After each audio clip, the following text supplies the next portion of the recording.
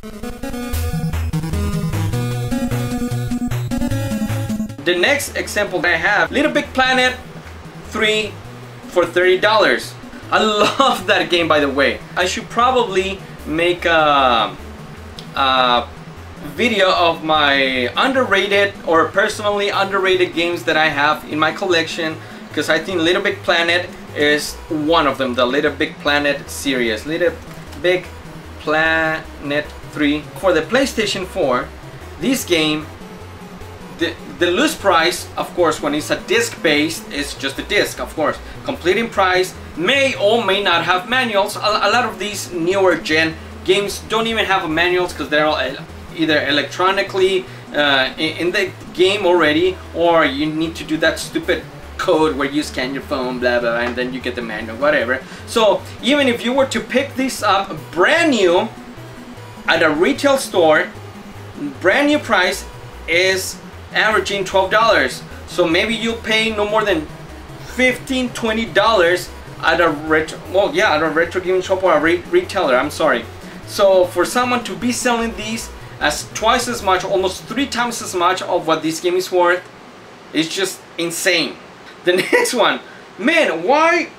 Okay, I'm gonna reiterate and let me repeat myself for the millionth time again. Not because there's a game that has a Mario label on it, a Zelda label, a Metroid label, or what have you, a Pokemon label, it doesn't mean, not most of the times, it's not necessarily be a pricey title. Some of those Pokemons, sorry, I'm gonna contradict myself a little bit here, so it could be pricey, but most of these common ones, Super Mario games, are not as pricey as most of these people think it is. He's asking $30. When I started doing these video series of WTF, the game was averaging about $12. Then towards the last videos I did, Mario Bros. 3 was down to $8, I think. There you have it. Super Mario Bros. 3 loose price, which is just the cartridge alone, it's averaging $10. If you go to a retro gaming shop, maybe $18–20, give or take. So for an individual to sell it at $30, I think it's just a bit much. If this is not a legitimate business. Even though if it was a legitimate business, $30 will be pushing it, because I've seen it as high, believe me, as high as $35 and $40 at a retro gaming shop, and that's way too much, I think. Remember, they're already making a profit margin of their trading value to bring it up to what the market value is, and on top of that they have the markup. So for someone to have a Mario Bros. 3 for $35, $40, it's way too much. Another, same thing, Lego Marvel Superheroes 2 for $30. Same thing, I'm not even gonna show you. It's averaging probably like $12, $15, no more than $20 that you're gonna pay for a brand new one. Okay, this is pretty cool. This is awesome, because there are 2 specific games that I want to focus on here. Well, actually, where's the description on these? Oh, okay. So we have different DS and 3DS titles. We have Zelda: A Link to the Past and Zelda: Ocarina of Time. We have some Pokemons, Mario Kart. I'm gonna say they're all averaging $10. Okay, just for the sake of this conversation, no more than 15. Now, it doesn't mean that that's what you should be paying, just an average. Let me jump into the description of this post. 3DS games, A Link Between Worlds for the cartridge only, $20. Ocarina of Time, $30. You're kidding me. Ah, son of a gun. These games, both of the Zeldas that I just mentioned, are averaging like $15. Here we go. Ocarina of Time 3D, $10, and Ocarina: A Link Between Worlds, another $11. So there you go. Yeah, I'm right. So, but what I wanted to show you, that even though they're averaging $11, $15, $20 and $40 and $30 for these posts, for these specific games on these posts, is way too much. Why? Because if you were to go to a store, a retailer, look at this.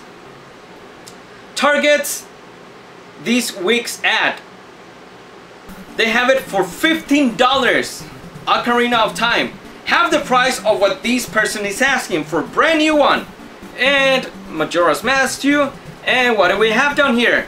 A Link Between Worlds for $15 only. You can seriously be that stupid to go and overpay an individual for the cartridge alone. I mean, if you don't care, that's fine. I think many retro game collectors, they'll rather have the little case, right? With some of them came with manual still on the 3DS titles. Some of them didn't, some of them did. So let's just jump into the next example. Sonic the Hedgehog 3 for $30. I'm gonna say that Sonic the Hedgehog 3, it's averaging on the $8–10 range. Yeah, there you go. $11. Why? Because I personally sold one not too long ago for $5. I'm not trying to rip anyone off, and of course I don't have a legitimate business, so what profit margin do I want to make? Why did I sell one for $5? Well, sometimes I buy lots, like game lots, which is a bunch, a bulk, whatever you want to call it, but when it comes to video games, it's called a video game lot. When I buy these video game lots, I keep the ones I don't have within my collection, and the duplicates, as it is in this case, the Sonic the Hedgehog 3, I ended up selling it for $5, which of course I'm not trying to make any money. I already got the games I got at a great deal. Of course, those are the perks of looking for a game lot. And this guy is selling it for $30, 3 times as much as what this game is averaging at. Say what? Okay, this is the same guy who was selling the Sonic the Hedgehog 3. This guy's asking $35. Get the hell out of here, dude. Sonic Spinball, where is it at? Sonic Spinball, right here. Yeah, it's averaging $5.47. $35, it's way too much. You're probably not gonna find it for any more than $15 at a retro gaming shop. Maybe $20, but I personally think that's way too much. Mario Brothers, and what is that? It's a Tengen game. Oh, that's Rampart, I think. Yeah, so both of these games, I already showed you how much Mario Brothers is, and this game, Rampart, I think it's going for about, it's on the $10 range, I think, too. So here we go, Rampart. Yeah, $10 game, bam, nailed it. So $10 for Rampart, loose price alone, and Super Mario Brothers 3, another $10 game. You would probably pay no more than $20, $25, even $30 at a retro gaming shop where you're gonna have guarantees, or even, yeah, your period where you're gonna be able to exchange it if something doesn't go, or if it doesn't work properly. This guy's asking twice as much or for more than what you find these two common titles at a retro gaming shop. $40, Jesus Christ, that's way too much. Super Mario All-Stars, and here's another example of someone who possibly thinks that it's a classic game, and even though that's since corrected, it doesn't make it a pricey title. Because Super Mario All-Stars, here we go, Super Mario All-Stars, it's averaging $12, so maybe at a retro gaming shop, you're probably gonna pay close to $25. Maybe even $30, even though that's probably pushing it. $40 is way too much. Mortal Kombat 2, same thing, same seller. It has the same background, so it's the same seller for $40. Holy stuffy! Mortal Kombat 2 for the Super Nintendo, you know it's going for about the same price. Mortal Kombat 2 for the Super Nintendo, it's averaging $11. You would probably pay close to the $18 range or $20 range at a retro gaming shop, give or take, okay? Doesn't mean that's what you will pay, but that's what you will approximately pay.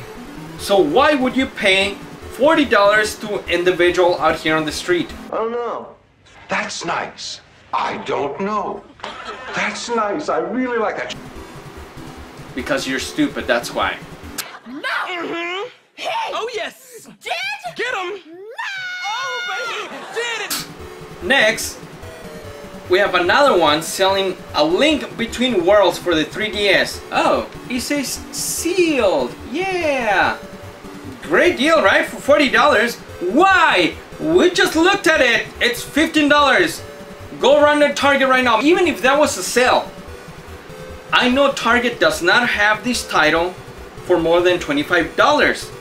I don't care if it's sealed, guaranteed to work, but why would you pay twice as much of what this price of what this game is going for? Why? You really are crazy. Outrageous, like I say, outrageous. Okay, God. Oh God, oh God. Someone's selling Legend of Zelda: A Link to the Past for $40, even though that game is only averaging $18, maybe $20. I hope to be wrong. I hope to be wrong, so someone can just laugh their ass off at me. Oh no, look! God damn it, nailed it in the ass. Zelda: A Link to the Past, $18. Didn't I just say that? Yes, I did. $18. And these guys selling it for $40. Get the hell out of here! Hey, it's Zelda! One of the classics right here on the description. A Link to the Past is actually my all-time favorite of all.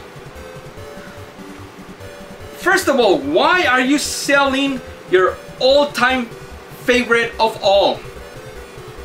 Why are you selling it at 3 times as much of what this game is? And not even that, let's look at another little piece of description he has in here. Zelda: A Link to the Past, rare in capital letters. Lettuce. No, not lettuce. Letters. It's a rare lettuce. That's what it is. Son of a bitch, dude. $40, rare. No, it's not rare, dude. Rare out of your ass. Rare because it's favorite to you. It's a classic to you. But dude,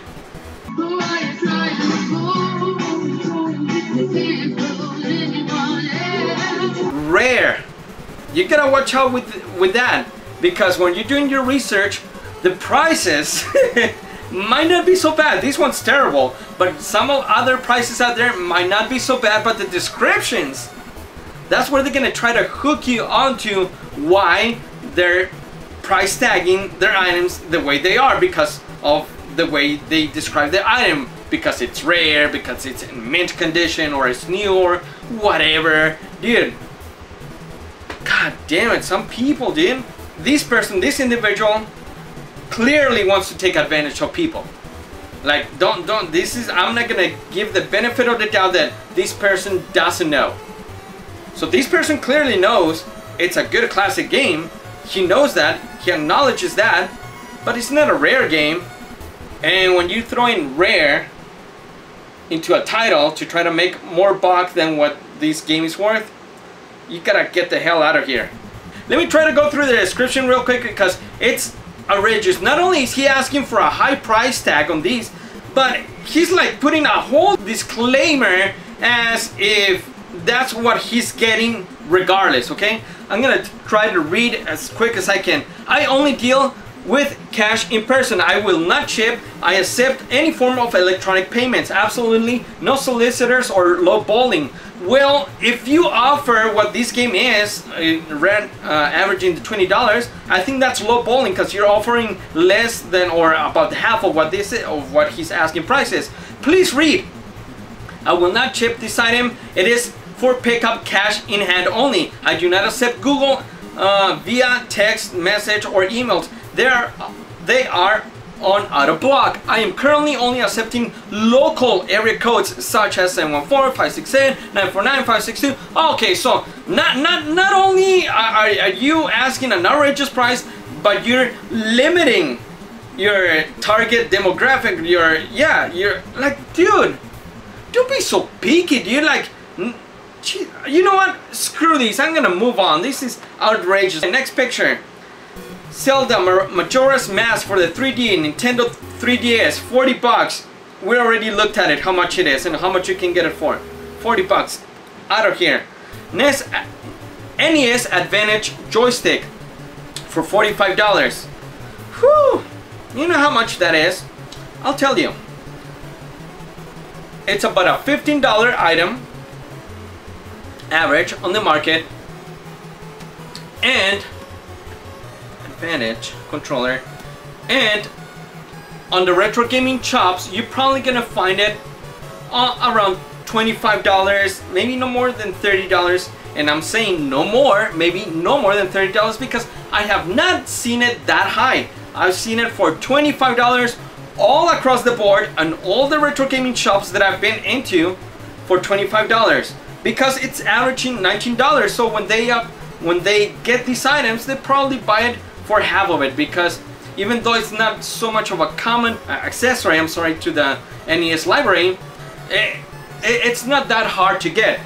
So they not only buy these items for about $10, $12, mark it up to $20, $25, whatever the profit margin is, and there you go. You have a legitimate or a really good price when you mark it around the $25 mark. But this guy wants $45. Get the hell out of here. Next, Super Mario Bros. Deluxe for Game Boy, and the label looks like shit. And he wants $50. What the fuck? Are you serious, dude? This game is also around the $8 Super Mario Bros. Deluxe for the Game Boy Color. Here we go. Yes, it's $9. Damn, I'm almost on point on every single example I'm showing you. So it's averaging $10, $15, $18 you'll probably pay at a retro gaming shop, but fudge! $50 for a beat up someone. Oh my god, look at that. Look at the edges of that Game Boy. Like someone shoved it up their ass, scrubbed it, and pulled it back out. And he wants $50. My man, you're out of control. You're, whoo, my god. There it is. Oh, there's the full picture of the cartridge. $50 for a beat up out of your asshole cartridge. Son of a bitch. $50 for a Mario Kart. Son of a gun. Mario Kart, it's also around an $18 game. Okay, here we go. Super Mario Kart. What did I say? $19.53 average. So you're probably gonna pay as high as maybe $30. But this guy's selling it for $50. Just an individual out there. You're insane! Get the hell out of here, dude. No. I don't want to zoom in. I want to move. Metroid DS. This is the Metroid Prime Hunters, the game that us Metroid fans don't want. A game that nobody wants for $50. This guy's asking. Before I click on it, I'm gonna say it's no more than $10 for the DS. What the hell was that?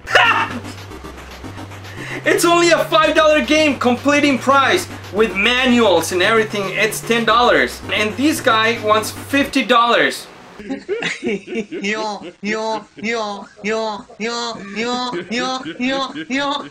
Oh lordy Christ! He wants almost six times as much of what this game would be. Or Prime Hunters. I know I've seen it for $18 at a retro gaming shop, completing price. Son of a gun, dude! What do we say, kids? Next!